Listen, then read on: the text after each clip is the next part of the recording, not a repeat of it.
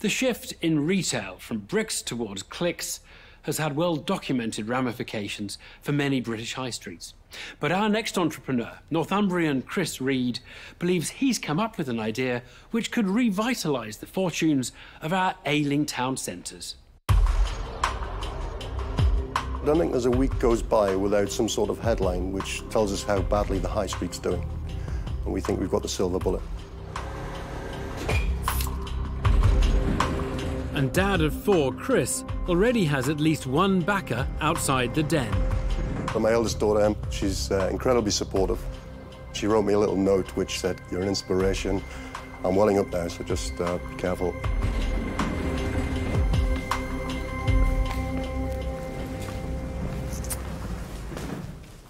Hello, Dragons. My name is Chris Reid. I'm the founder of Proxy Smart Limited.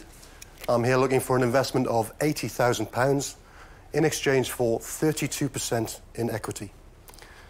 Now then, 6 out of 10 town centre businesses cite car parking as their biggest barrier to trade. Why? Because it's a long-established pain point for consumers. You ever had to rush back to your car because your ticket was about to expire? You ever had to queue to validate your ticket just so you can get out of a car park? Even the current crop of pay-by-phone options have got you scratching around looking for a location code, or worse still, you're shouting down the phone at a voice recognition robot which just doesn't understand a Geordie accent. We've created a multi-award-winning solution which removes all of these issues, and we call it Parking Perks. Parking Perks offers consumers hassle-free, cost-free car parking. And we use this as leverage to uplift footfall, sales and loyalty in offline town centre businesses. So how does it work? Well, we use smart beacons like these, which we deploy in and around car parks and parking spaces. When you arrive at a car park, a wireless handshake between the beacon and your smartphone triggers a proactive message. It'll say something like, "Hello, Deborah, welcome to York Street Car Park. Are you parking your Ford Fiesta?" And you simply tap yes. Yeah, no. Yeah. You can manage your parking event and be on your way in under 10 seconds. And best of all, it can also be free, because when you make qualifying purchases at participating merchants in the town centre, you will earn a credit that you can use to reduce or eliminate the cost of your parking. With your help and your investment, we're looking to change the way you stay and the way you pay for your car parking. Thank you. I'll take any questions. A mobile phone app which boosts high street spending whilst saving you money on parking is the offering from Chris Reid.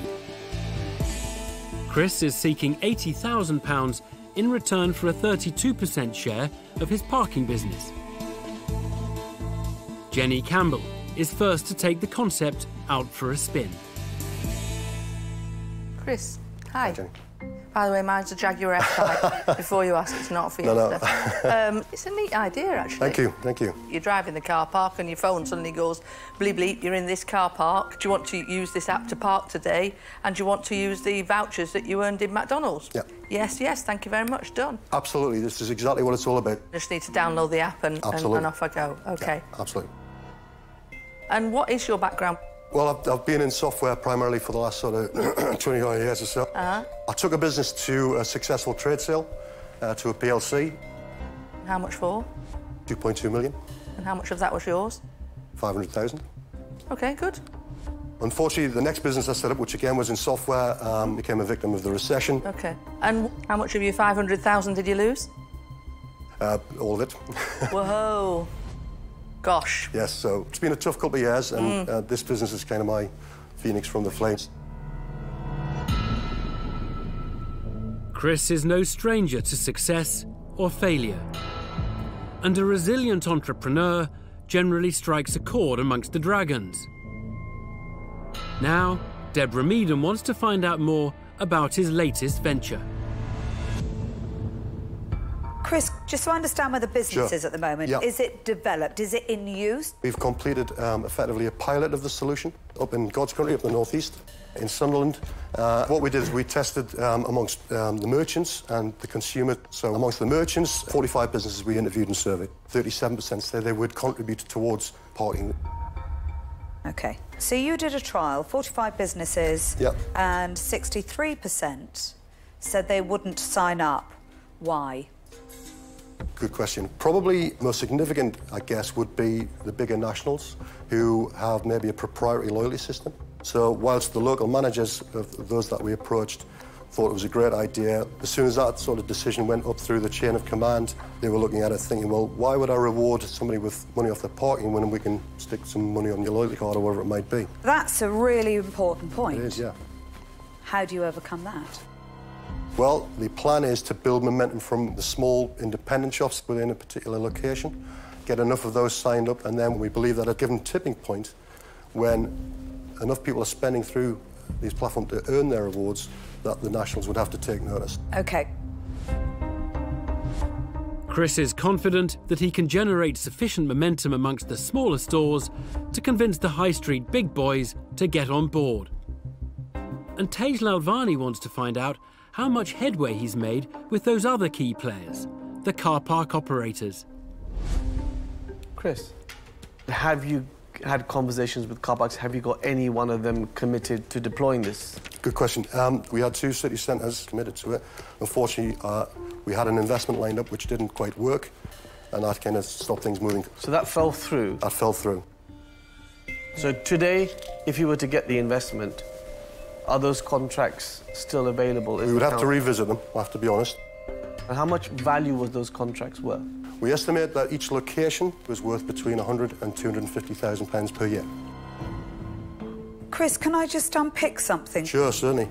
£250,000 revenue to you. Yeah. So how much is the car park that you're looking at here, how much does that take in terms of revenue a year? Well, we're looking at the turnover for the location as a whole, not one car park. OK, so your £250,000 revenue is for an entire city and Yes. location. Yes. It's not for one car park. No. Right. Deborah Meaden is left disappointed as her questioning reveals a much more modest potential return than originally thought. Will a tech-savvy Peter Jones set aside the forecasts and predict profits in this parking app? Chris, I'm going to be really quick with this because I really do like it, and yet I think you're so up against it. Parking is moving towards full automation, full tracking, reg recognition. That is where this market's going. I don't believe in Britain in 6 to 7 years' time there will be a car park that will not have registration tracking. That reg recognition now is being deployed across 7 regions. It's a very big contract. It's taken on by 2 very big players.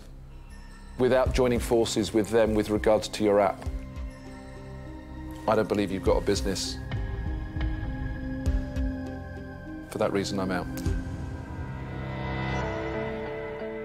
A major setback for Chris as the Den's technology titan dismisses his vision for the future of city centre parking. Is Deborah Meaden any more inclined to green light the Geordie entrepreneur's plans? Chris, I don't like it. OK. I did like it, and then I went quiet and I thought about it. Yeah. And I thought, shopping has already changed, and anybody who thinks that it's going to go back to city centres is wrong. Yeah. What they are having to rethink is, what is a city centre now? I'm not sure that parking is part of that. So I think you've got an inbuilt obsolescence. We absolutely recognise that parking as a market we shrink. Parking space in city centres, from an environmental point of view, is something we're trying to sort of reduce. So part of our development roadmap is to build a sister application, which we've codenamed very cleverly Travel Perks, which basically uses the same model but rewards city centre spending with reduced public transport fares. We believe that that's potentially an even bigger opportunity. I completely get the... I cannot tell you how much conversation is going on to say, we actually don't want loads of cars. You know, we can't have this. The environment can't take it. And although you're thinking about that, and you're a smart guy, so I can see why you're thinking about that, it's not what you're standing here today offering me as an investment. Because of that, I can't invest. So I'm out. Thank you for your feedback. Further disappointment for Chris as a second dragon walks away from the deal.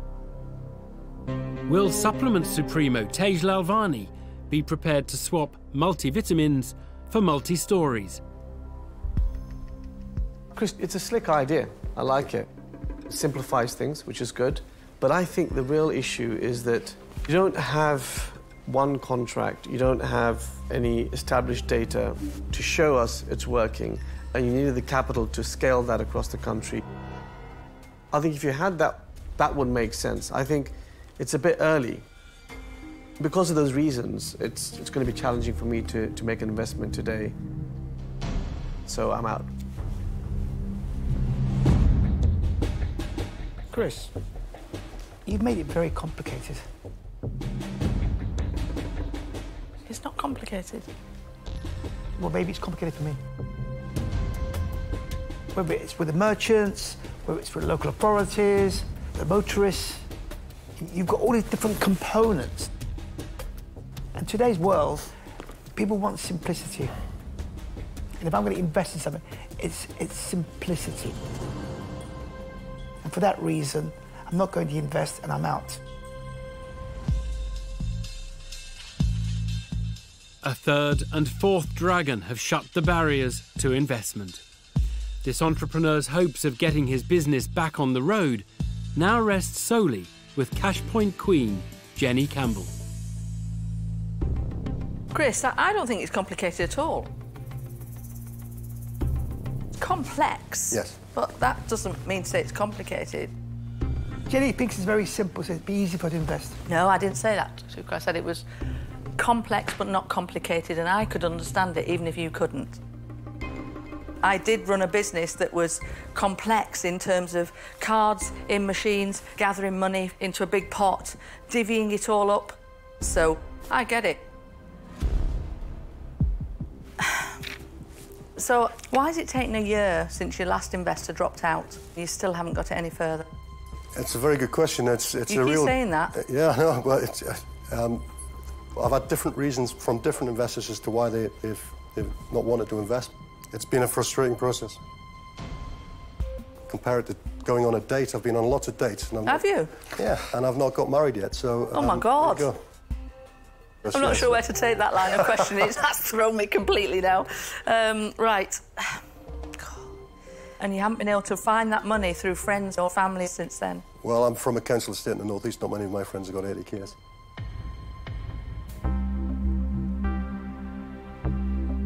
This is a hard one to climb, isn't it? Mm-hmm. But I like it. So I'm using.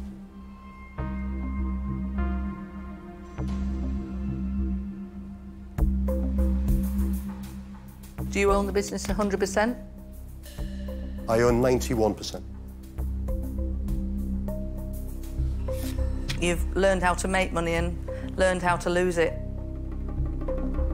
And you've brought an idea that might have legs. Might have legs. So let's see if we can make this work then. I will offer you all of the money for 45.5% of your business, i.e. equal partners with you. Do you want to go and talk to the wall? The £80,000 Chris's business so desperately needs is within touching distance. But the price demanded by Jenny Campbell is high, almost half of his company. Time to seek the advice of someone. What do you think? Or more accurately, something. Yeah. That's seen and heard it all before.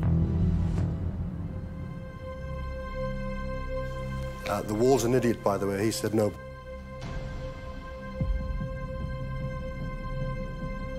But I said yes.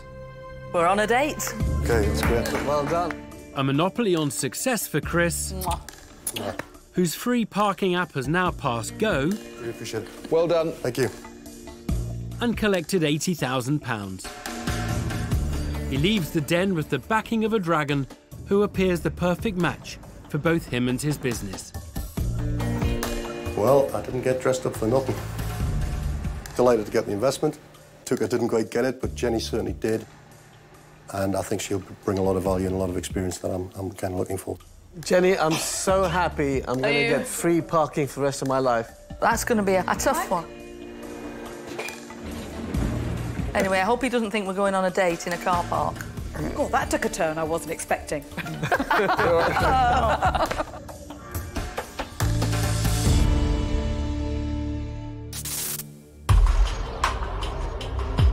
Next into the den, Will Hodson and Henry de Zoet. Give me a bit of space on the mark as well, mate, because I tend to brush up against you when I'm doing the pitch. Close friends since university, who'd always planned to be business partners. We've kind of been prepping for it for years in a way, what you would say to such important people who could make such a big difference to your business. Entering the den with what they feel could be a game changer for every household in Britain. We're hugely passionate about this, and we see it as one of the big issues of our time.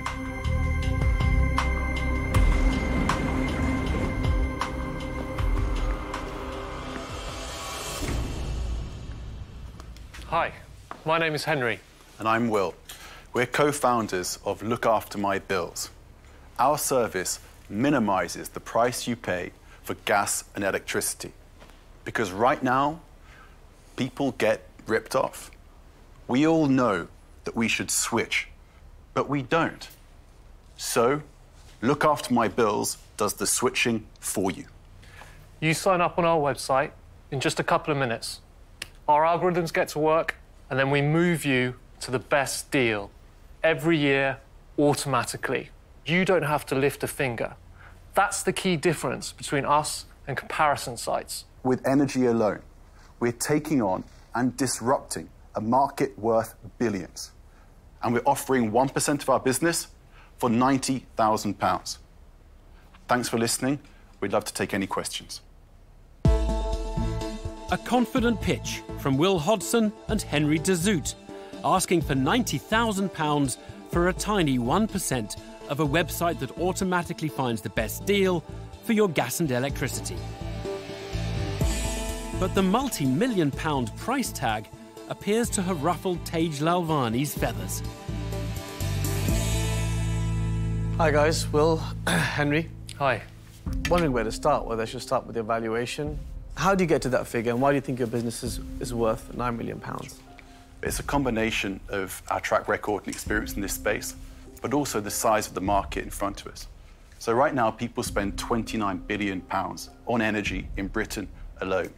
There are that doesn't excite me too much. A lot of the time, people come into the den, they quote market sizes and say, well, because of that. But let's start with more basics. How many customers do you have? Because a valuation like that, I presume you'd have a lot of customers on board. Be around 60 to 70,000 who have done the switch. People who have signed up for the opportunity to take our deals, it's a larger number, around 250, 300,000. In terms of before you set up the business 4 years ago, what did you both do? I've got a political background, actually, so I started off doing policy in think tanks. I then was a special advisor in government. Slightly different approach to Henry. I actually did some work for the Green Party, and I decided that I wanted to do what I could about big business not giving the best treatment it could to normal people and consumers. Will and I have been old friends since university. I left government in 2014. We'd been talking, you know, as best mates for years about doing something together. So we started the big deal. What the business did to start off was one-off switches. So we save people huge money with great deals, but then the deals expired and they go up to a higher price. Our customers asked us to start switching for them, and that's where Look After My Bills comes in. The entrepreneurs put up a robust defence of their valuation, citing a growing business born out of consumer demand. But Deborah Meaden's worried that new laws protecting personal data could short-circuit their chances of success. Will, Henry, do you see any changes in the legislation that's going to stop you from simply being able to take decisions on your consumers' behalf? No, the direction of travel in this space is all towards a service like Look After My Bills. I'm sure you will realise that the energy market just doesn't work for customers because they don't keep engaging with the market. And people, of course, don't switch because it's a complete pain in the neck. And if you do it once, you're certainly not going to get around to doing it every year. Thank you. How many competitors have you got in this field? The big players would be the large comparison websites. They do normal switching, manual switching. In terms of automatic switching, this really is an early green industry. No one has established themselves as a central player, which is our aim. There's been zero innovation in this market for 20 years. Price comparison websites look like they did 20 years ago, big list, that's it, and still 60–70% of people do not switch. There has to be some new innovation to change this, and we think we're the ones that can do that. A groundbreaking website that's also first to market. It looks like the entrepreneurs have all the elements for success. But Jenny Campbell wonders if they're at the mercy of the big players not joining their utility revolution. Energy companies, what if a big one is choosing not to be on your platform because, frankly, it costs them money to, I would call it, slit your own throat, yeah? There's a race to the bottom. We try to get people the best price we can find from suppliers they can trust. Now, if a supplier doesn't want to engage with a service that gets customers a great deal year on year, I'm not sure that's the kind of company that we want to be moving people to. Are you not compromised on independence? Because surely whoever pays you the most, you know, deal done, isn't it? I think ultimately all we can do is be totally transparent and honest with our users. They know there might be cheaper deals out there, perhaps from companies that we wouldn't necessarily recommend. A rare occurrence in the den, as the entrepreneurs reveal cash won't always be king on their switching site. Tej Lalvani has quietly taken a reading of the numbers and is ready to supply his verdict on the proposition. You guys want smart money, right? And there's a cost to having the value in the den, what we're going to bring. I think what you need to do is to grow your brand and to build it, create the awareness, and that's what I can do. And at the same time, you'll need to raise money in future, and I can help with that too. Right. I'm not going to waste any time. I'm going to give you an offer. The offer is all of the money, but at 7%. Thank you. Thank you for the offer. Tej Lalvani provides an early boost for the entrepreneurs, but the deal he wants is 6% more than the 1% on offer. Does Peter Jones feel the entrepreneurs have what it takes to look after an investment? I think you've done incredibly well. I really like the idea. I think you've got a real chance of making this a success. So I'm going to make you an offer.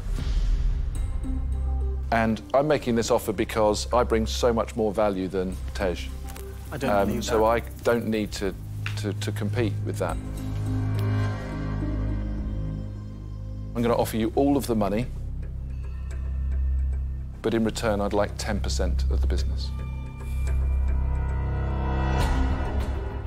Technology guru Peter Jones electrifies the den, using his track record to go in higher than his fellow dragon, demanding a whopping 10% of the company. But does Tuka Suleiman feel he can come up with a better deal? Impressive. You're impressive. And I believe my offer can add great value to you. So I will give you all of the money for 8%. I love this business for many reasons. I think anything that disrupts the blinking energy industry has got to be good news. And I'd really love to be involved. And when I really want to be involved in something, I get quite competitive. So, I am going to make you an offer.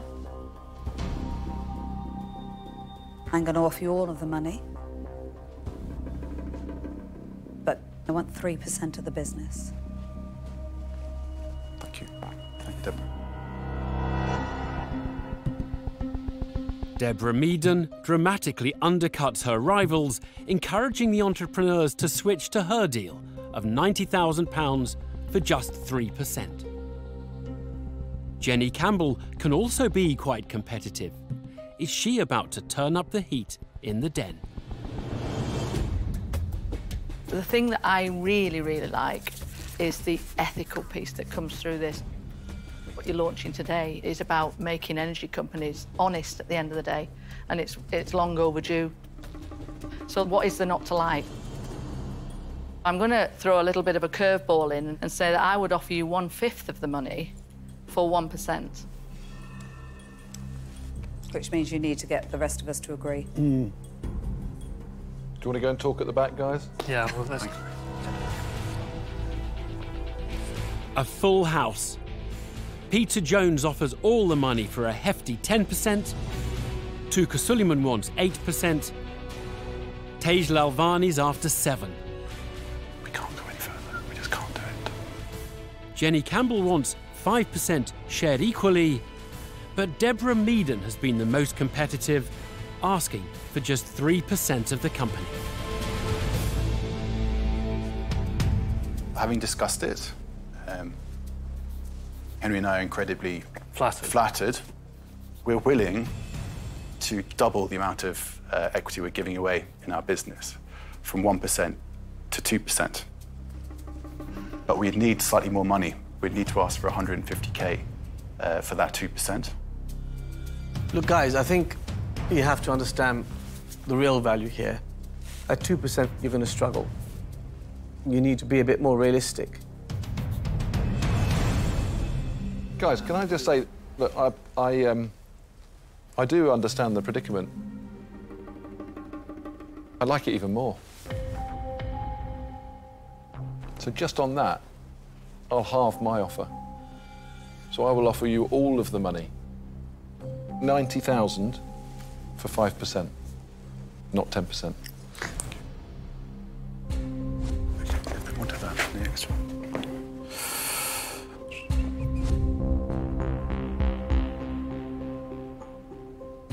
This, I'm afraid, has to be our final offer, and we're really, really keen to make it work. £120,000 for 2% of the business. I didn't get out of bed for 2%, that's for sure. I understand. So, on that basis, I'm out.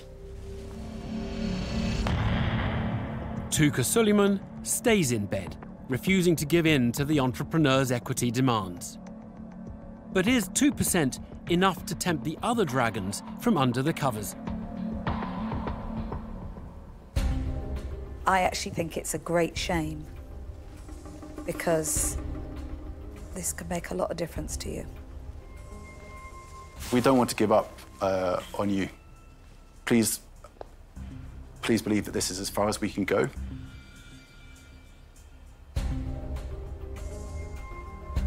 I'm sorry, guys. No, I'm not going to do it.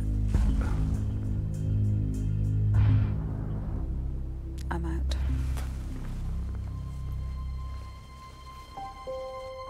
Guys, I feel that you've taken the negotiation way too far, and that shows to me there's a naivety in business that really concerns me.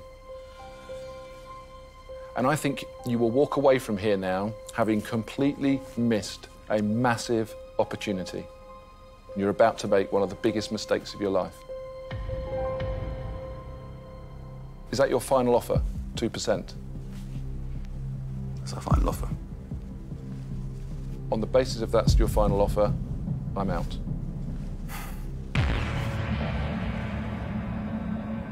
They've had 5 offers, but now just 2 dragons remain. Are Jenny Campbell and Tej Lalvani willing to negotiate? OK, guys, here's where I'm at. You asked for 120,000 for 2%. But I urge you to reconsider and see the value that the dragons are going to bring. We do. I'll do 120,000, but for 3%, and that's my final offer. We're hoping to bring Jenny in. Both, okay. Both is what we would like. I would share with Tej at 3%, so we're apart by 1%. You could walk away on the basis of 1%.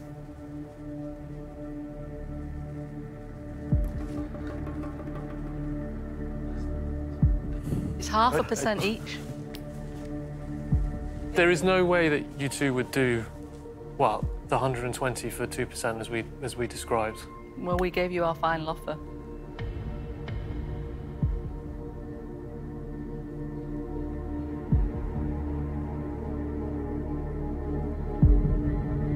Jenny and Tej, we have a deal.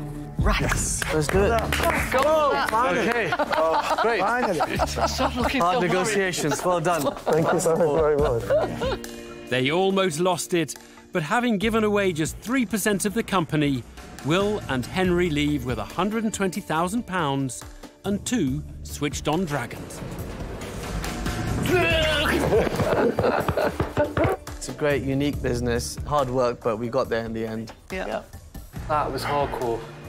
I feel like my internal organs have been in a vice. I just love the way it brings the energy companies to account.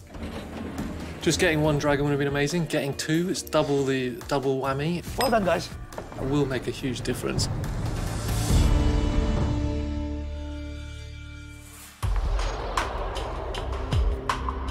Next into the den, 2 entrepreneurs wary of one particular dragon. We are worried about Peter because he's really scary.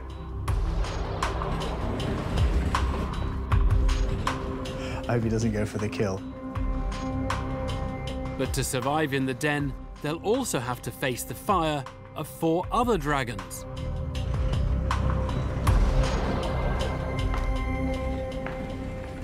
Hello, dragons. My name is Michal Takáč. And I'm Tim Inskip. And we are from Carun Uk. We're asking for an investment of £50,000 for 15% of our business. We have the UK rights to the Carun portfolio of products, which are all made from cannabis sativa plant extract. Michal, would you like to explain your story? I am from the Czech Republic, and I was working in the UK when industrial accident changed my life. I damaged my arm and I lost several fingers on my hand. Amazing NHS surgeons transferred the toe from my foot to my hand. During that times, the pain was unbearable and the scarring was extensive. Visiting Frank from the Czech Republic brought me the Carun hemp ointment and another hemp products. I started using them and the results was incredible. So I like to share this experience with others. And I approached Carun Czech Republic and brought these products to UK. So we have 18 different products ranging from face cream, shower gel, hemp leaf tea and hemp seeds, and they're all made from cannabis sativa, commonly known as hemp.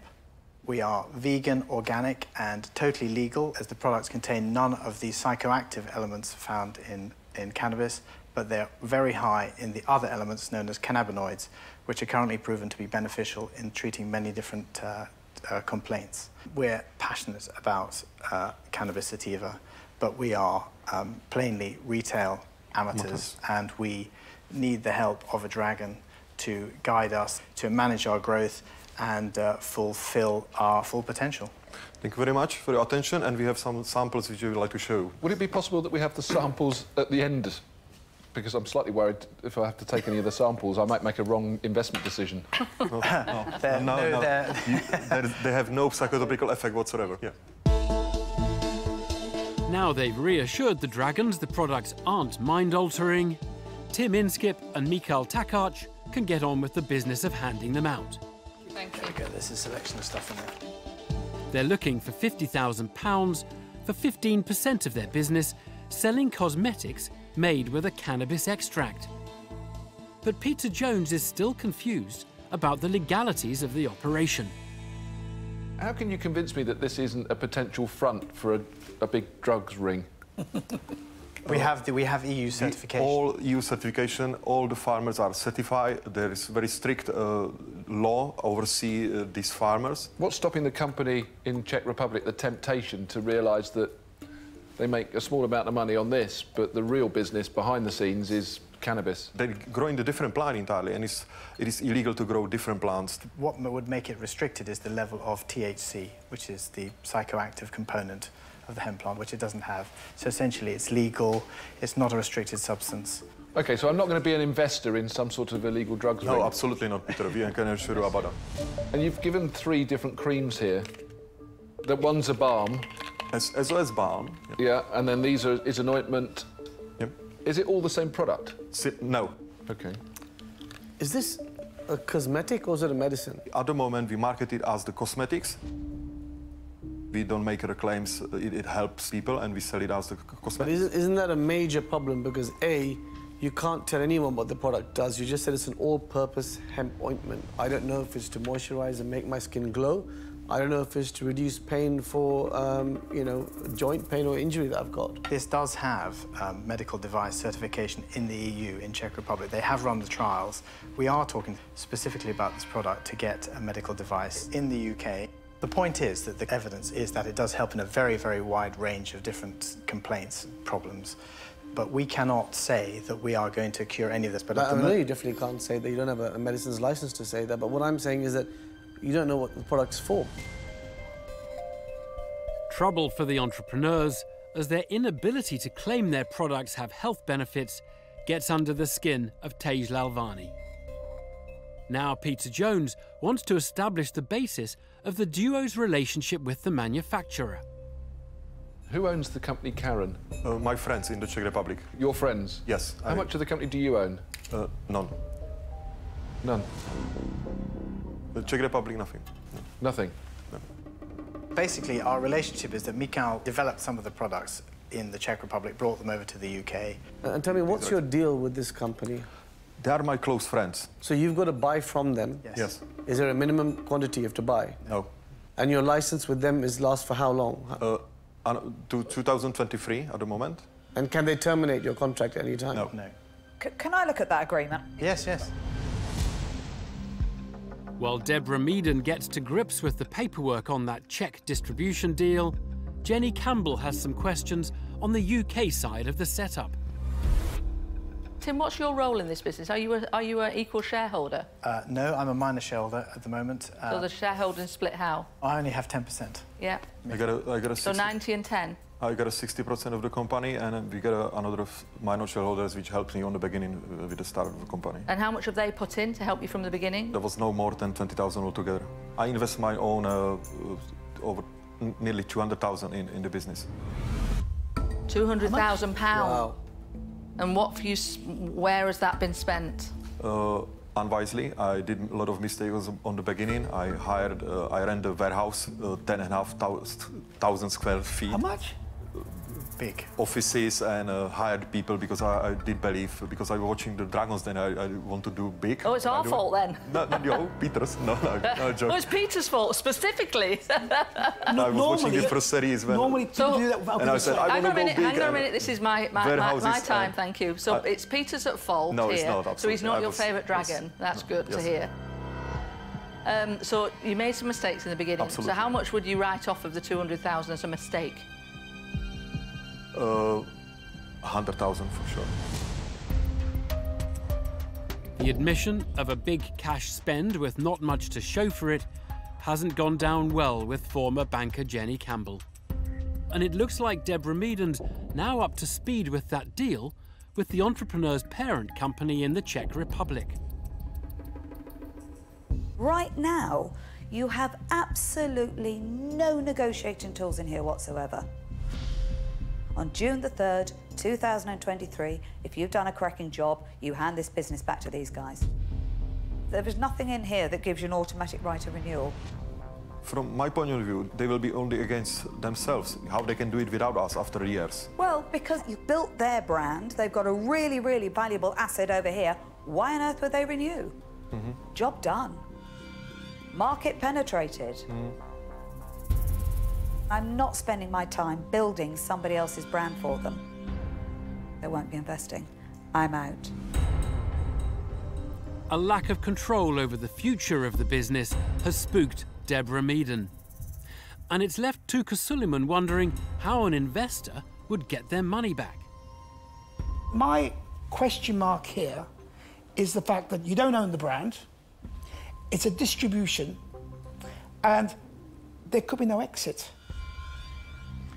Yes, well, we believe at the moment the exit is to sell back to Carun Uk. Have you got agreement to that? We are negotiating that agreement. But you haven't got the agreement? No. I'm not doubting the product. Amazing product, as you say, but you don't own the brand. Once you've created the brand, the retailers want the brand. They don't care about you. I do wish you all the best, because you're going to make your friend rich. I'm out. Thank you. Tuka Suleiman joined Deborah Meaden in exiting over that controversial distribution contract. And Tej Lalvani has some words of wisdom on the pair's plans to back up the potential benefits of the product. Products like this, the most important thing is to show the effectiveness that it works. You'll need to do clinical trials in pretty much every region or territory that you launch in, because they all have different licensing agencies. And the cost of doing a clinical trial, do you know how much that costs in the UK to do a clinical trial like this? About 120,000. Exactly. And to get the license will cost you a hell of a lot more. You're going to have to raise £500,000. I'm out. Okay, thank you. Okay, thank you. Mikhail, Tim, I'm concerned about the way that you've gone about setting this business up, Mikhail, particularly you, where having friendships in your home country is fantastic. But what you should have done was, if you had such a huge amount of money, £200,000 to invest, you should have found a way to invest in the holding company in the Czech Republic. I could have been potentially interested, actually, in something like this. But ultimately, you brought a distribution agency-style deal that I think isn't good enough. So I'm out. Okay, thank you. Peter Jones's departure leaves Jenny Campbell as the last dragon standing. Is she able to see the potential for profit in a business her fellow millionaires have shunned? So, I mean, this is a bit of a mess, isn't it? From where we're standing, I'm sure you can see that. You come into the den with an exclusivity agreement that you're halfway through, and all sorts of issues on extending or minimum purchase levels. How confident are you that you can renegotiate that exclusivity agreement, 100% Mikhail? confident. 100% Yes. confident. OK, so I think this is complex. But I can see the belief in your eyes, Mikhail, and certainly you've come on board, Tim, with the same belief. But I will make you an offer. So I will offer you all of the money. But because of the risk factors, multiple risk factors in this deal, I would want 25% of your business. Okay, thank you very much for the offer. Can we have a little discussion? Please go and talk to the wall. An 11th hour change of fortune as Jenny Campbell backs her gut instinct with an offer. And we tell them straightforward, transparently. But at 10% more than the entrepreneurs were offering, they have a tricky decision on their hands. Thank you very much for your offer. We are allowed to accept the offer. Thank you very much. Well done. Thank you very much. Well, you're welcome. Look forward to it. Thank you very much. Thank you. Good luck, guys. The cosmetic duo have given up a quarter of the company, but leave the den with a £50,000 investment.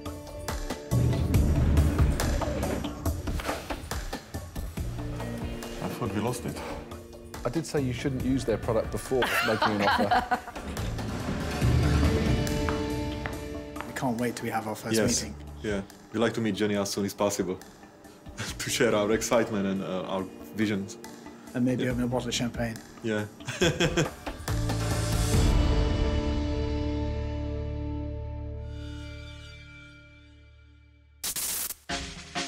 Would you like to join us for a drink? Definitely. Let's start the ball rolling. The trend for craft gin has taken both the alcohol industry and the den by storm over recent years. It's really good. The more I drink, the more interested I get. From gins that blend beauty with booze... Good Lord, it's just my sort of gin glass as well, that. ...to those that promise an authentic taste of Scotland. I do love sitting in this chair sometimes. Almost every pitch should start like this, shouldn't it? Sometimes the gin hit the spot. Wow. Wow. I'm going to make you an offer, guys. Breathing fire now. And sometimes it didn't. You've made a mistake. I just wonder how much alcohol you've been consuming recently. I'm not going to invest today. I'm out. I'm out. I'm afraid I'm out.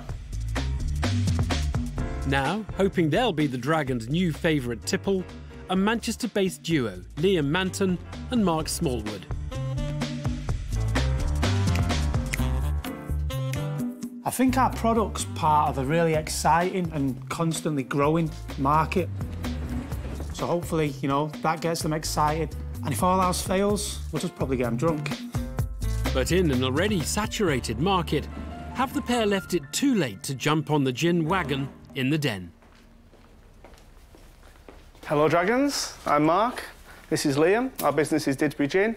We're here today to ask for £75,000 in return for a 10% stake in our business. So why Didsbury Gin? Me and Mark were indulging in one of our favourite pastimes in a local drinking establishment, drinking gin, when we decided we'd create a product of our own that reflected the unique vibrancy of the area. Harvey Nichols were that impressed with the products and the brands and the story behind it that they decided to roll it out in all their UK stores. That led to interest from Selfridges, who are now listed within every store in the UK. But we have achieved that whilst both holding down quite demanding full-time jobs. Sadly, or gladly in this case, I'm going gladly. I'm going to go gladly. March of this year, we were both made redundant from our jobs. Through no fault of our own. So, since going full-time on the gin business in March, we've turned over £16,500 just to our current customer base. That's enough about us and Didsbury Gin. Do you want to try some gin? What do you think?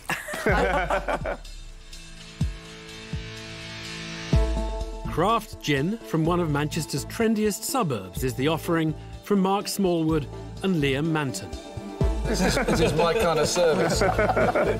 Mark and Liam are seeking £75,000 in return for a 10% stake in their business. Cheers, guys. Cheers, Up. cheers. Cheers, cheers, cheers. And it's not just their product that's going down smoothly. So, Liam, I think you give too good competition in terms of your dress sense. You're looking very smart today. That compliment to both of us, do you think? Yes. Well, the gin tastes very nice. Thank you. Quite smooth. So, why Didsbury? Because that's your local town? So Didsbury's is where we live. It's quite a vibrant and unique area. There's a good independent food and drink scene there. So we just wanted a product that reflected the area. And is it sourced from Didsbury? Is it made in Didsbury, the gin? At the moment, we're outsourcing. Going forward, probably the later part of this year and going into year 3, we would look to open a distillery in Didsbury. That is part of our ambition. So right now, is there anything from Didsbury in the ingredients, or is it just the name? It's the name and the branding and how it links back in. Liam, my immediate reaction is that your barrier to entry is almost nothing.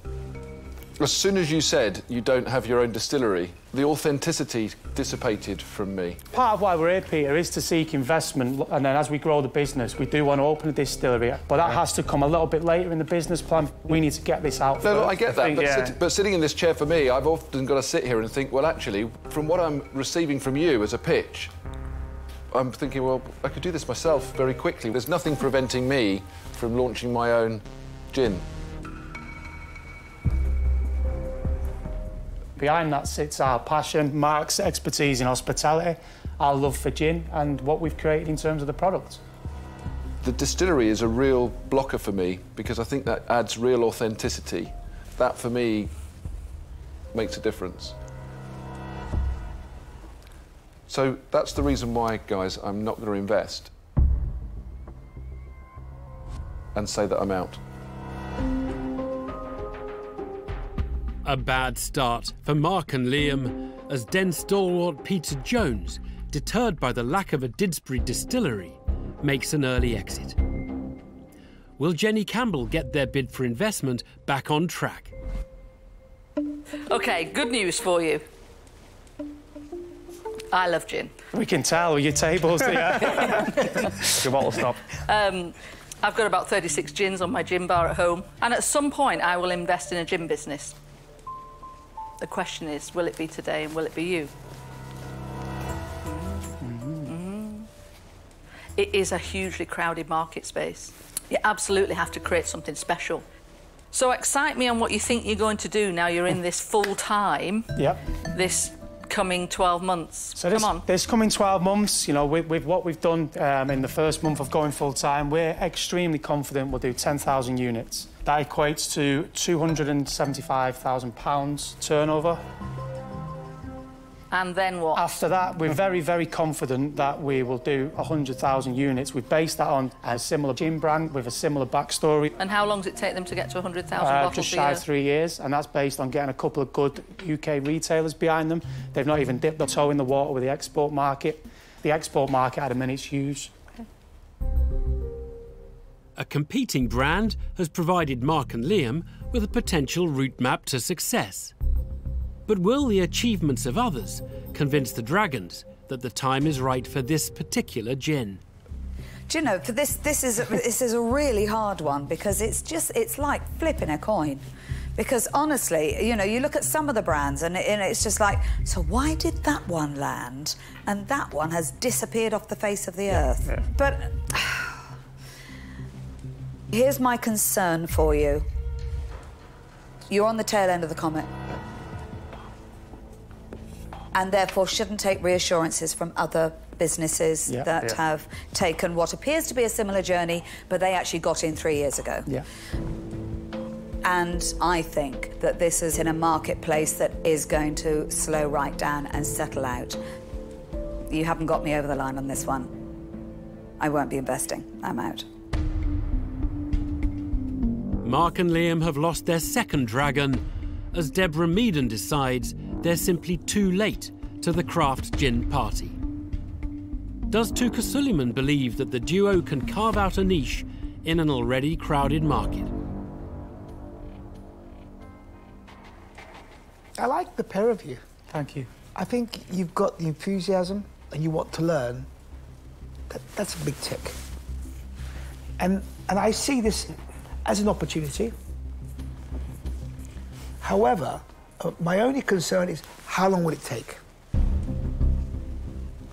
Is it a 3-4 year journey? And within that 3 or 4 years, will the market have the perfect storm with lots of brands not surviving? So I'm torn.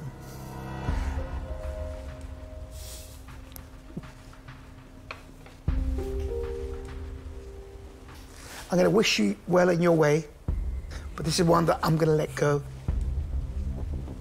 I'm not going to invest. Good luck, but I'm out. 3 dragons down, and Mark and Liam's pitch is in danger of going completely flat. He was a fan of the flavour, but is Tej Lalvani prepared to offer this fledgling gin business a much-needed financial tonic? I think what you've done is great in the last year, getting your product in retail, creating the blend from just very little funds. I really think if you're using the Didsbury name, it's important to have it manufactured there. We're not naive. We know that gives the product and the brand the credence that consumers are going to move towards. You know, it'd be foolish of us to have sunk all our cash into a distillery when we started the business. It would have just been a bad business decision. However, long term, as the business grows, we know we can bring the cost of production down by doing it ourselves and generate a better brand experience. So we know we need to be there. I think you're very likeable, you know, and you come across really well. But I'm going to think about it a little bit and sip some more gin. Okay, cool man up there is going to stay cool, so I'll go because Northern girls get things done. You're very smart. I'm not saying you're not, but he hasn't given you very much chance to say anything. Hasn't given much time to get in, has he? I did say punch me if I talk too much. I went to school in Didsbury. Yeah. And I do like your product. Thank you. Thank you. But it needs some work. It needs better branding, it needs better profile, it needs a better story, that whole thing. So yes, I will make you an offer.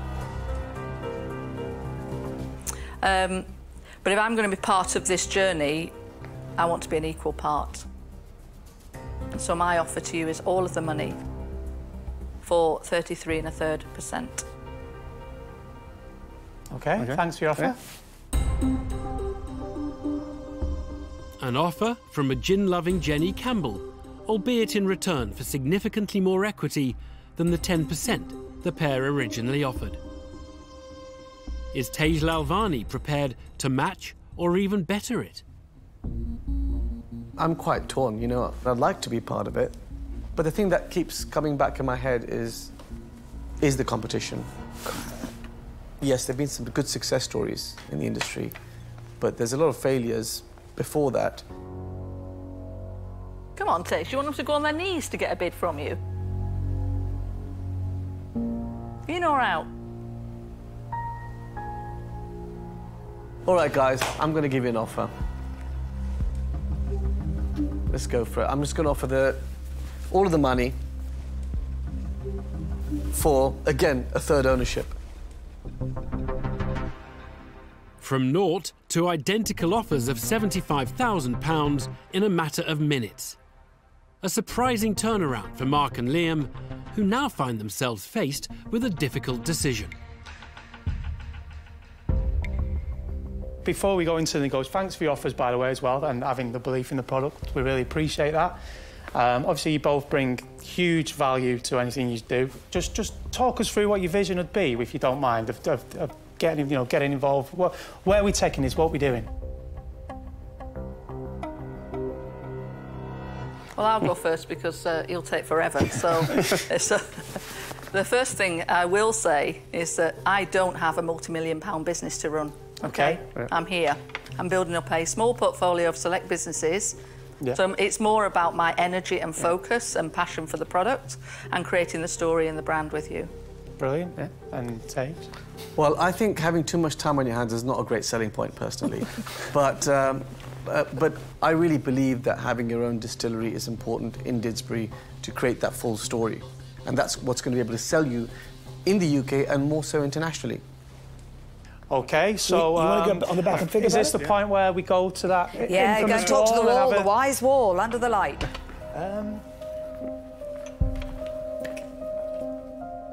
It's the moment of truth for Mark and Liam. Two dragons with matching offers, a hefty third of the business in exchange for £75,000. You know, we both have very different expertise. So that's it, yeah. And then we'll toss a coin. Yeah. Yeah. Choose wisely now, and the future of their company could be assured. We've always gone on gut. Yeah. Let's go on gut.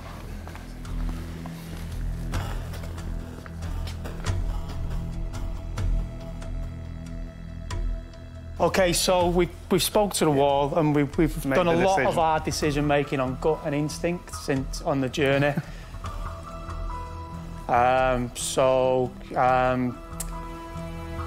We'd like to accept your offer, Jenny, if that's OK. Whoa! Yeah. Good boy. Well done. Do we hug? We hug. Oh, we're hugging. Absolutely. Success for Mark and Liam, who leave the den with £75,000 and an investor who shares their passion for the product. I am the gin queen. I always was. Is this where we do the Only Fools and Horses moment? Just jump up and down. Oh, I thought it was all over then. Jenny, I'm pleased for you. You've got this deal. You need to make it sound genuine. It's not even your drink. You drink whiskey. I'm feeling supersonic. Give me gin and tonic. Come on, mate, we've earned this.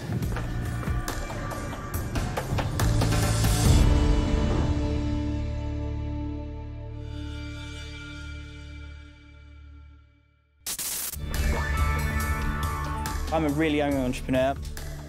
The den started when I was 10. I never imagined I'd be here, but look at this. And Edward Hollands has had a business brainwave that he's determined to make a success of. I've got a vision. I want to make my mark on the world.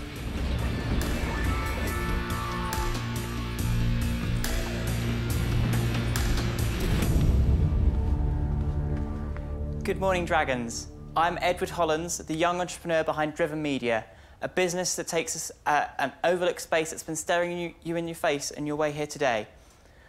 I would have brought one of our adverts along today, but I doubt it would fit into the lift, let alone be allowed into the den.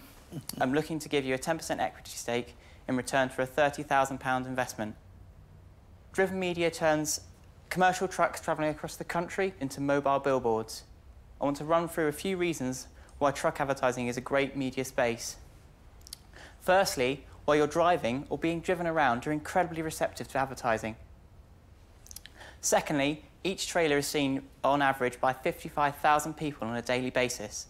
This puts our average cost per thousand at 75p, making truck advertising the most cost-effective advertising platform in the UK today. I'm going to give you a model with how you might look on our billboards. Thank you. An enthusiastic pitch from Derby-based Edward Hollands. Thank you. He's seeking a £30,000 fuel injection from a dragon. Thank you.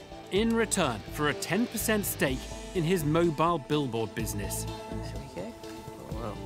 But Peter Jones is wondering if this is already a road well travelled. Edward, it's not a new idea, a new concept. Trucks have been putting this type of fascias on their trailers for many years. Yeah. What's different about your business and your idea? In recent years, with technology, you've been able to put GPS trackers on the trailers. All of our hauliers have a contract where they've got to do a minimum of 5 hours a day driving time, 5 days a week. And it's using these GPS trackers that we can monitor them to make sure they're not stuck in their yard for 3 months. OK, and have you set the business up? Yes, it's been trading for 20 months. You've been trading for 20 months? Wow. And you've been doing this while still at school? I've graduated from the University of Derby 3 months before I set this up. You've graduated? I'm 22. You're not 22. Are you? I am, yes. I've got my passport if you need to see. You're 22? Wow, you lucky devil. OK, you've been going 20 months. Yeah. And how many trucks have you signed up? 4 trucks. But we've got over 1,000 trailers we can access within 24 hours. OK, what have you turned over in the last 12 months? £18,000. And out of that 18,000, what's the profit? How do you make money? So an advertiser would buy a package for 1 lorry for a 12-month period for £7,800 plus VAT, and then it cost me about £5,500 for production, and whatever's left over is the profit for the business. So you make £2,000 for every contract you sign? Yeah. Really good, OK.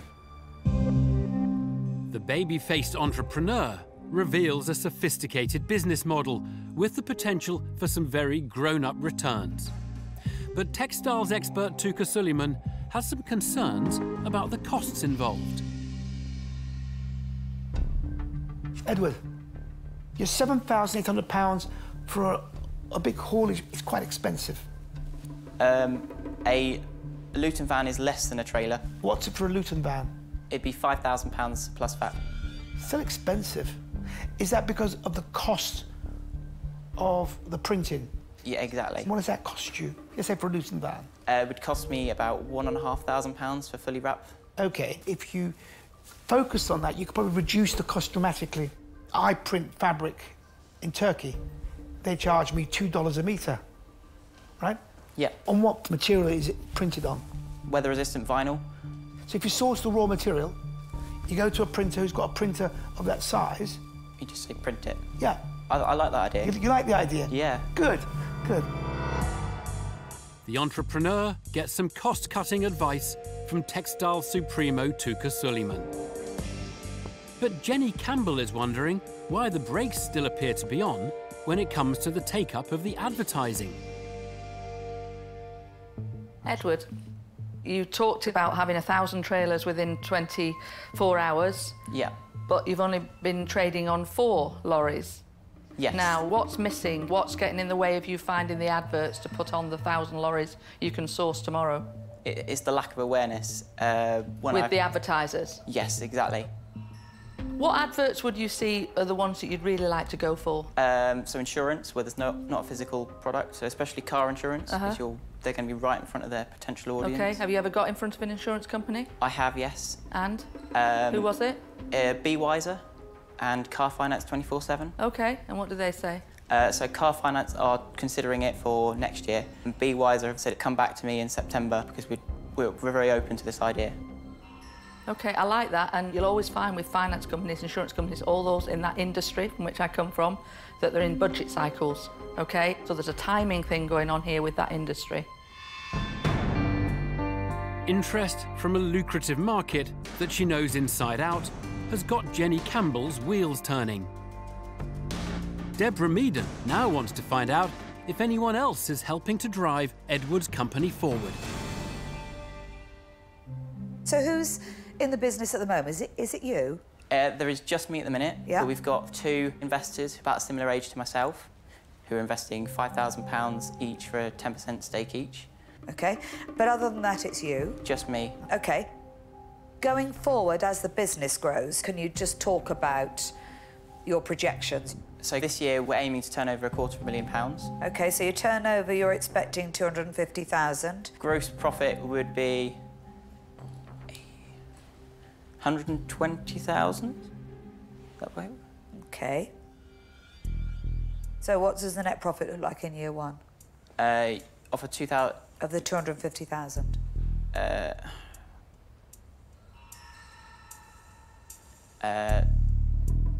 I'm just trying to get that row of numbers that starts with 250,000 at the top, goes to 120,000 gross profit, net profit. Sorry, £80,000. When you're in business, you don't need to know a lot of numbers. But you do need to know the 3 numbers that are really going to make your business tick. Yeah. You need to know your turnover, your margins, your net profit. That's what you need to know. Edward's inability to give Deborah Meaden some basic business figures is threatening to stall his pitch. And now Peter Jones wants to take issue with the valuation he's placed on his company. Edward, you are asking for 30,000 for 10%. Yeah. So you're valuing your business at 300,000, and yet you're valuing the company to your friends at 50,000 because you've just said they invest 5,000 and they get 10% of the company. Is that just because you think I've got more money than them? No, it was because of their experience. They've actually come through your programme. Have they? Yes, both of them. So they're from the Peter Jones Enterprise Academy? Yes. OK, well, then I understand why they are worth a lot more than any dragon. But whilst it's lovely to hear that, and I think that's really great, why would you value your business with me at 300,000 and 50,000 to them? I thought they'd be able to contribute to the business for a lot longer, you know, because obviously they're at my age, so they're going to be working, you know, 50, 60 years, worst case, towards the eventual goal. Are you suggesting it's because I'm old that you don't want to give me too much of your company? No, I think it was at the stage of the business. Do you know when you have that term where you sort of, like, dig a hole? Yeah, I've got to stop digging. Are you feeling that at the moment? Yeah. I've got to stop. Edward, I think you're very investable. I think you are confident, you listen to advice. As a business in terms of size, I think it's very small. I think you need to build it, prove it a bit more, the model, and make it work. But unfortunately, the business for me today, I won't be investing. But all the best, I'm out. Tej Lalvani decides not to climb aboard the lorry billboard business. Has Peter Jones heard anything to encourage him to reunite with his Academy alumni and invest in the young entrepreneur? I like this concept. I think that this is a concept for the future. I think if you'd got really on top of your numbers and come in here with a really concise plan, it could have gone really well for you. But it's too early stage at the moment for me to take you on that journey and invest in you. So I'm going to say that I'm out. But I wish you every best of luck, because I think you are an entrepreneur in waiting and you're going to make it happen. Thank you. Edward, my job, I feel, as an investor, is to take this seed of this idea and to really make that business work. Not to become a mentor, a daily mentor, running a business. And I think you're still in that phase.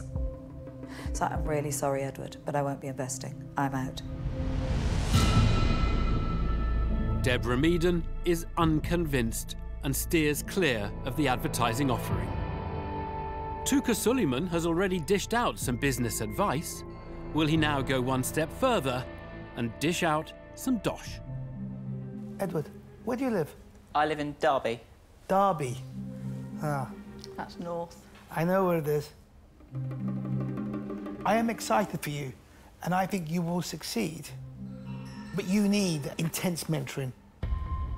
And it's a disappointing you live in Derby, because I would have liked you in my office every day, working with us, you know? I would have liked to be your mentor. But it's not going to be possible today. I'm not going to invest in that, I'm out. Tuka Suleiman keeps his pounds in his pocket and becomes the fourth dragon to walk away from a deal. Jenny Campbell is the youthful entrepreneur's last chance of investment. Will she take his business to the next level or send him away with nothing? Edward, how are you feeling? Still a bit nervous. Presumably you're nervous about walking out without an investment because that's what you came for today. Yeah. So look, this is where I am. I sold my business last year, having built it from a very poorly business to a very successful business. And I had a fleet of 4,000 ATMs in the UK and 1,000 in Europe. They're metal boxes. I know how to wrap metal boxes. You are highly investable. I am going to make you an offer. I'm going to offer you all of the money. But for my investment in you, I would want 20% of your business. I'd be very happy with that. Oh, that was a quick response. I need to teach you some of that stuff, but anyway, for now. I was going to say. Oh, God. In one of the quickest deliberations ever seen in the den, the entrepreneur accepts Jenny Campbell's terms. Thank you all. Congratulations. And drives off into a lucrative future with a dragon on board. And I love the fact that you live in Derby. I'm a northern girl. Thank you very much. 20% is absolutely perfect, so that's how I went, yeah. I'm taking that now before you take it away. I love the fact that he accepted your offer before you finished. Bless him. He knows a good offer when he sees one. I think me and Jenny could be the northern powerhouse. The potential's there. I'm just really excited and I can't wait to get going.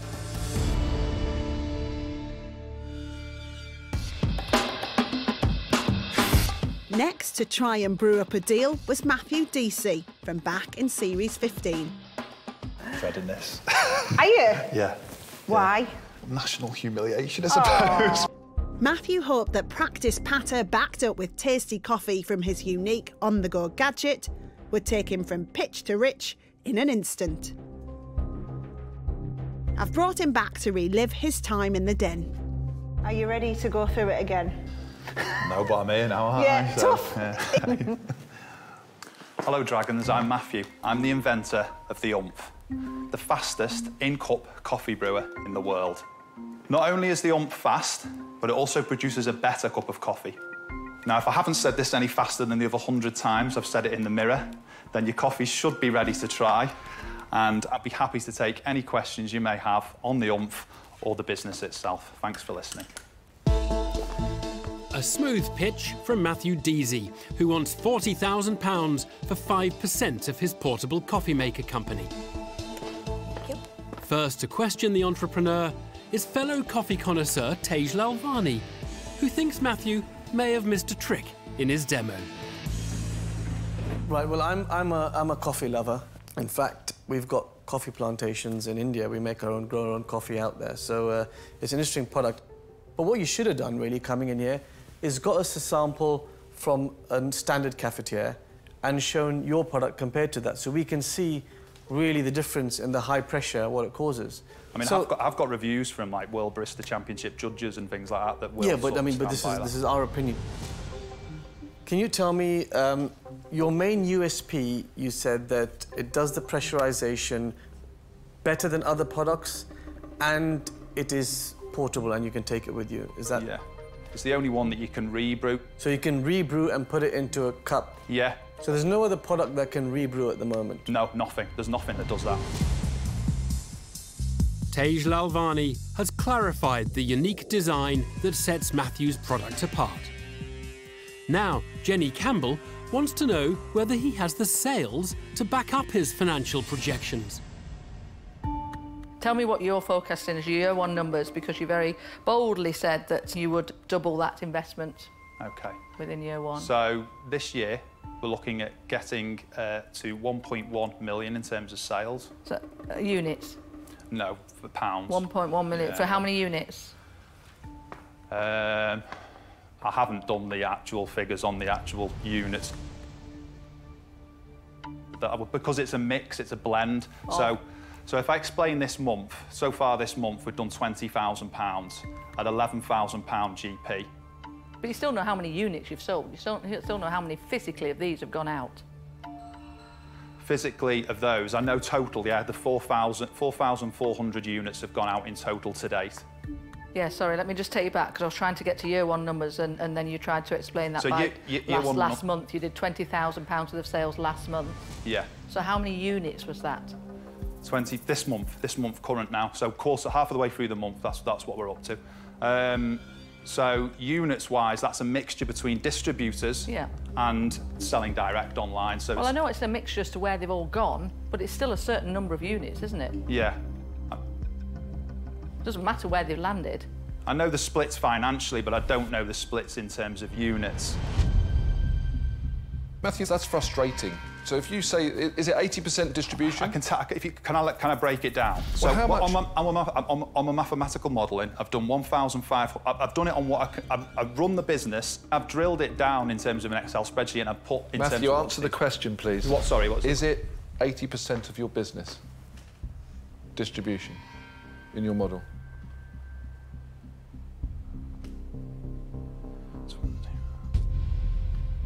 No, I would say it's less than that. I would say it's around 60%, 60 to 70%, I would say. Matthew, I have to say, this just isn't good enough, actually. Which bit? All of it. Fumbling the financials never goes down well with the Dragons. And Tuka Suleiman is getting equally riled about the drink he's been served. Matthew, you say it's the best coffee, right? Yeah. It is terrible. Look at it. Taste it. You tell me if that's good coffee. It's under-extracted. It's not a fair test, really. The water isn't at the right temperature on here, so you're not going to get the same brewing as if I'd done it directly from a kettle. That might be why it tastes under-extracted. Whatever it is, you're coming on the den, your numbers don't add up. Let me tell you why. So in the last 12 months, what have you turned over? I've not had a product until the end of January. The product didn't come into the country until from January. January to June, 6 months, what will your turnover be? January to June. Yeah. I've only started selling to distributors this month. I've done £20,000 in total, all channels, this month's sales. Of that, I've got £11,000 profit, GP, and the net profit, currently this month, taking into consideration all of my costs for this month, is £4,500. OK, £20,000 this month. If you add it all up, it'll come to £240,000 for the year. So how do you get £1.1 million? Well, we're only halfway through the month, so I've allowed £40,000 in my second year. But no, but you're saying this first year, you'll do 1.1... Sorry, not my second year. Sorry, sorry, I'm confusing. Matthew. Yeah? With all due respect, your numbers are all over the place. I'm not going to invest in you, and I'm out. Man down as Tuka Suleiman reaches boiling point over Matthew's lack of grasp of his company's figures. Now Deborah Meaden is thirsty to find out more about the marketplace for his product. Matthew, can I ask right now, where do most people buy their to-go coffee cups? I would guess that e-tailers are the biggest in terms of selling the products. So people buying that product, you would be mainly sort of Amazons of this world. OK, at the moment, you couldn't tell me how many are sold or what the main routes to market are on the to-go coffee cups. It's a good question. The only thing is, I would say that there's a real split in terms of people are using it at home a lot. They're not just taking it out coffee to go. So you don't have any idea how many, the size of the market, and much more important, the route to market? I don't... You really should know your market. And I wholeheartedly agree with Deborah. You really need to know everything. You need to understand your numbers, and you need to come in and deliver it. And the next thing is, I don't think it's very well made. OK, why would you say Well, this doesn't even hold down. It does, doesn't it? It does not. No, that one doesn't. So isn't it supposed to hold down shut as well? Yes. Should do, yeah. But mine doesn't. No, this one... You know, if Deborah's doesn't either close, this is really shoddy. When you came in and your pitch, it looks, wow, this could be unique. This is really good. I really think you could have something. And then... Then the lid, yeah. I think what I would say in response to that is that I can obviously return the lids. We have checked them. We are, remember, it's only the first... You can't have checked this one. And you can't have checked Deborah's. I checked every facet apart from opening the lid, yeah. You're right, OK. You need to bring in a product that you've at least checked, because 40% of the product doesn't work. Matthew's back in trouble as two faulty lids draw the wrath of Peter Jones. Can Tej Lalvani add a much-needed shot of positivity to the inventor's struggling pitch? My issue is the product itself. I mean, the whole idea about coffee is enjoying the experience, and I don't think I'll enjoy the experience while drinking in this big, massive mug. I can see what you're trying to accomplish. It's a nice idea, but I don't think this is the solution. And for that reason, I'm out. Okay. Your problem with this is, for me, and this is the most disappointing thing, the only reason I could see why that will ever survive in the marketplace is that the taste is better.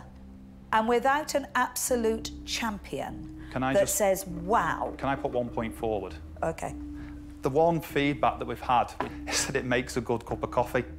It does have something to do with extraction. If your hot water's not hot enough, it doesn't extract the coffee enough. And then, because the ump stops the brewing process, that's it then. It's not going to get any better. If I could make you another coffee, it would taste knockout.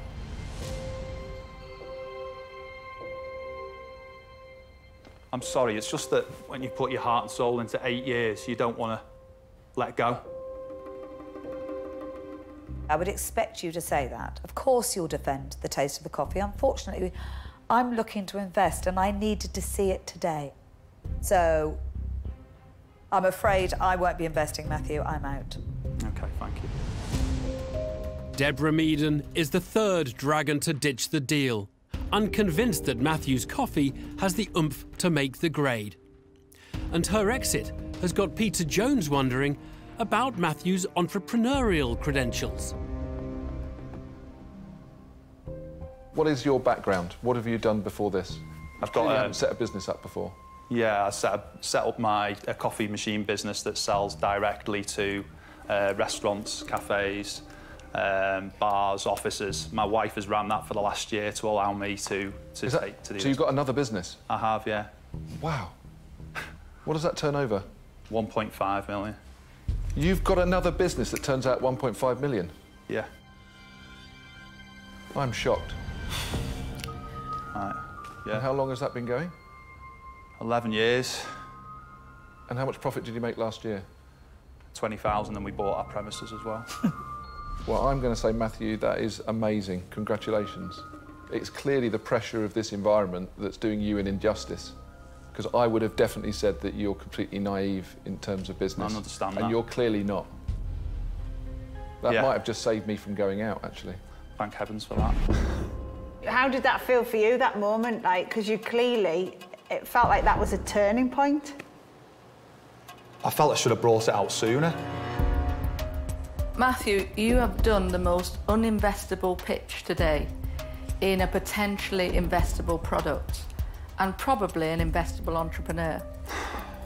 It's frustrating. However, I think you probably are worth, and I'll call it a punt at this stage.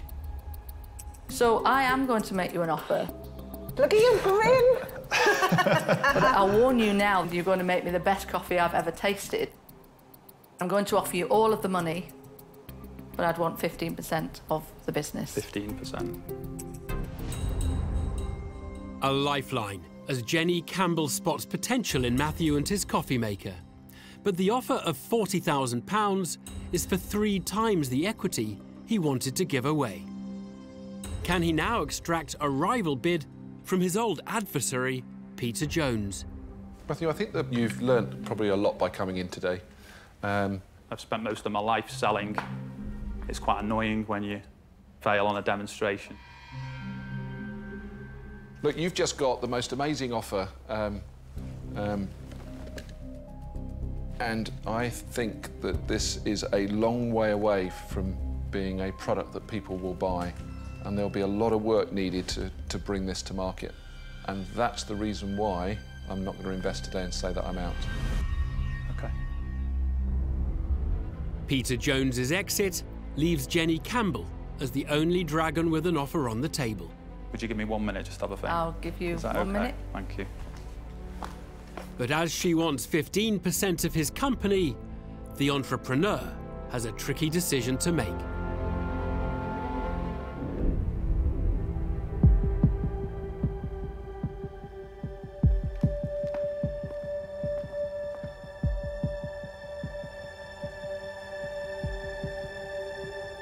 I'd be very happy to accept your offer, Jenny. Right. Let's fix this product. Thank you very much. Thank you. Thank you. OK. But business, much like the den itself, is unpredictable, and there's been a further twist in Matthew's story since he sealed the deal with Jenny. Where's your business now? Because Jenny isn't part of it, is she? She's not, no. Why? Jenny was great. What you saw there is her. She came over, she spent time with us and the team, but we already had an investor and we couldn't get the legals to match with both sides, but we've turned over just over £500,000 and it would have been quicker with Jenny, with the money and with the help, but I am where I am and I've just got to make the most out of it. Do the lids work? Yeah, the lids worked after 2 phone calls. So yeah, the lids do work. Yeah, good. Yeah. Well, thank you so much, Matthew, for welcome. Going through all that. I hope it wasn't too painful. No, it wasn't. No, you're mildly better than a dragon. Mildly. I'll take that. Thanks.